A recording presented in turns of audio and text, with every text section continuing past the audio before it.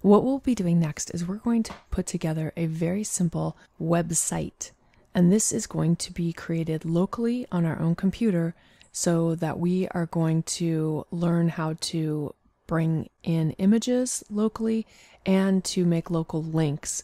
And we're going to be setting this up so that this website will be very easy to transport to a server or to any other location. I did want to point out to you that in Atom, I currently have the file open that we were working on in one of the previous lessons. I have made a new root folder for the lesson we're going to be working on here. And I just wanted to point out something that happens in Atom. So here I am. Here is my Lesson 04 folder, and here's the new folder that I made. I'm calling it 0407. It is a root folder that is very similar to what we have right here. The only exception is that I've put some images into my image folder, so we have some elements to work with. I'm going to grab the root folder and drag it to the Atom window pane, like we've done before, and you'll see that now I have two root folders that have been added. I recommend that normally you don't work in this way because it can be a little bit confusing. So how do you get rid of the original root folder?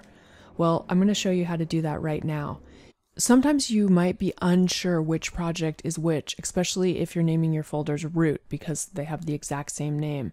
I do want to point out that if I open this index file, which is going to look identical, you're going to see that this top portion of Atom is going to show me the path to this particular file. So this file is located in the 0407, which is the one I want to be working on. This file is located in 0406. So this file is coming from this root folder. If I double click on this, you can see that that's active. So in this way, I know that this is the one I want to get rid of. I will simply right click or command or control click, and you can remove the project folder. So when you do that, that folder has now been removed. I'm going to close this file, and this is the index file that is associated with this particular root folder, which is 0407. So we are going to build a website, and this is just going to be a Sea Life website. So I'm going to give the title of the page something that is more relevant to what we're doing.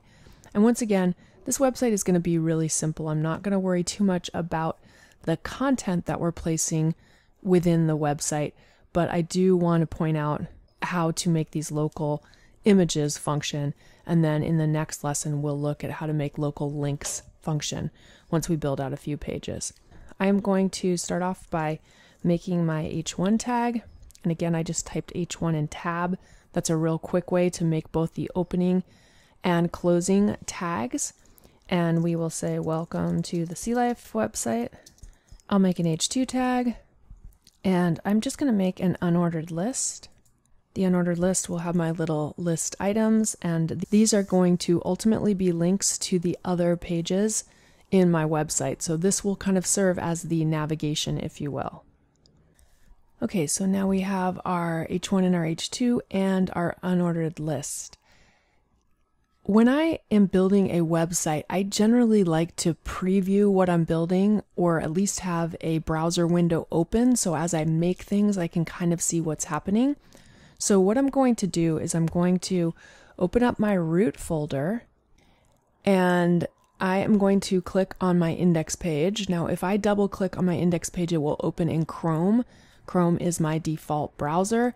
If you wanted to force your HTML page to open in something other than the default browser, you can always right click on that file, and then you can say open with, and it will give you a list of all of the applications that are going to be able to handle this particular file type. So if I wanted to open it in Firefox, I could choose that, or Microsoft Edge.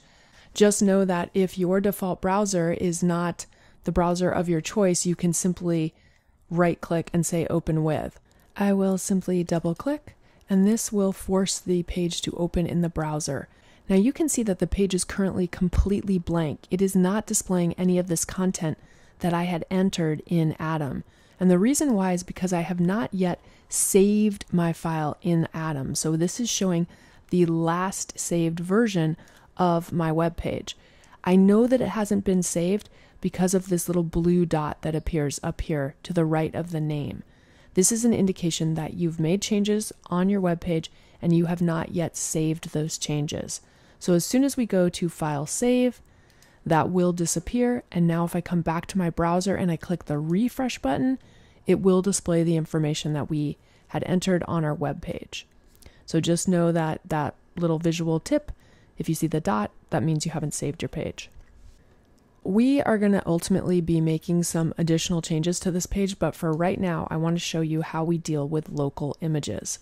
It is worth pointing out that in my images directory, I have a bunch of images. So if I want to display one of these images here on my page, I'm going to make my image tag, and once again, I can just type img and hit tab, and then that will automatically make the rest of the tag. So it's going to enter the source attribute for us as well as the alt attribute, and we need to plug in the values. I want to display an image.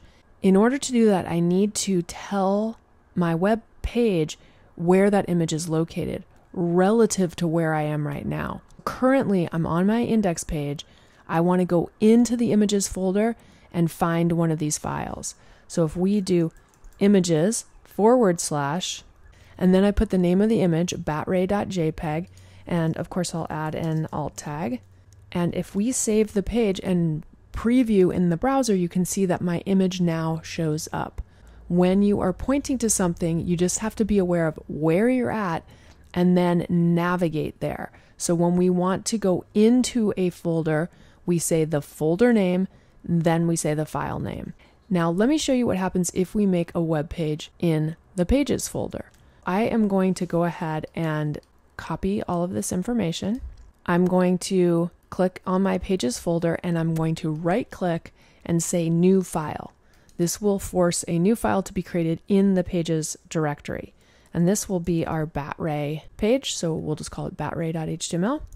You'll notice that I'm using the camel casing and I made sure to add the extension. Now you can see my HTML page. It has been created in the Pages directory. This is my Batray page. It is now open, as well as my index page back here. I'm going to click in the Batray page and I will use the keyboard shortcut of Command or Control V to paste. And then we're going to go ahead and just start at the top down and work our way through this page and make changes. So obviously my title is going to need to be different. And then instead of Welcome to the Sea Life website, we'll say Batrays, and we will say Batrays visit San Diego seasonally. And let's get rid of this unordered list. And maybe we want to show the Batray 2 picture. So I'm just going to update to Batray 2. Everything looks pretty much the same as we had on our index page. I will save this page, and currently I have no way to link to this page, so I'm just going to go back to my root folder and I'll open the Pages folder, and I can either double click, or another trick to force a file to open in a particular application is you can just grab the file and drag it to that application. So if I drag it to Chrome and let go, it's opened a new tab, and here is my Batray page. Now you will notice that I have a broken link, and this is to be expected. The reason the link is broken is because the path is no longer correct. Right now I'm in the Pages folder.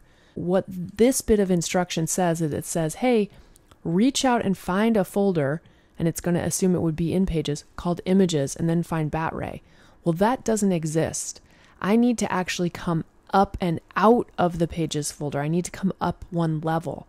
In order to come up one level, we use ... That takes us up one level.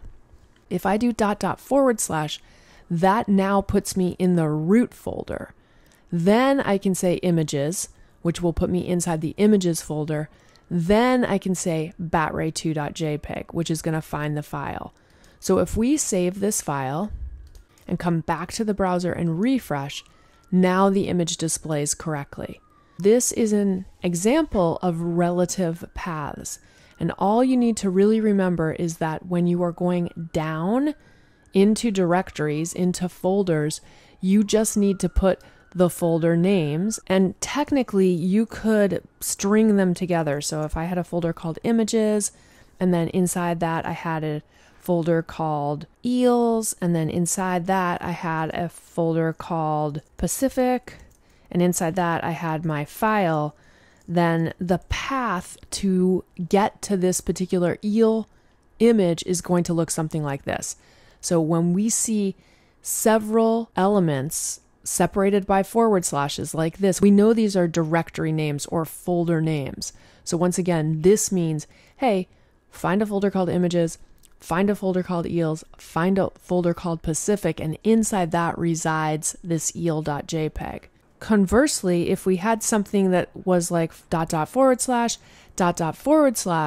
images, eels, Pacific, eel.jpg, this means that we would be coming up 2 levels. So I don't know where I am, but I would have to be 2 levels deep. So for instance, maybe there's a folder inside of the pages folder and I'm on that particular file. I have to come up 1 level, come up another level, and then drill down into the folder names. We'll have lots of practice using this, but I did want to point it out because it's a really important concept. This is an example of relative paths. So these are all relative to where we are. And I like to liken this to the little metaphor that if I am in my neighborhood, I'm taking my dog for a walk, and I run into one of my neighbors and I start chatting with them and they say, hey, where do you live? I don't have to give them my actual address. I can just say, I live at the house with the blue door, or I live at the house with the big tree. And because it's relative to their knowledge of where I am, they understand that, oh yeah, I know where the house with the blue door is. I know where the house with the big tree is. I don't have to tell them my whole address. If I run into a person and I'm in a different part of town, a different city, and we have the same conversation, and they ask me where I live, and I say, I live at the house with the blue door, they're not going to understand where that is because they have no context. I need to tell them the specific city I live in, the street I live in. I might have to actually give them the number for my house. So that would be an example of an absolute path. That is an example of when we do http://www.whatever.com/ wherever we need to send them. But these are examples of relative paths. When we're building a website, it is very common that when we are linking to files and folders and different elements within our website, we're using this relative path structure. And this is what makes our website portable. We can go ahead and take this root folder and put it anywhere, right? I could move it to a different server, I could move it to a different location, and everything is still going to function. So we'll have lots of practice using these relative paths, but I just want to make sure that you understand how they work.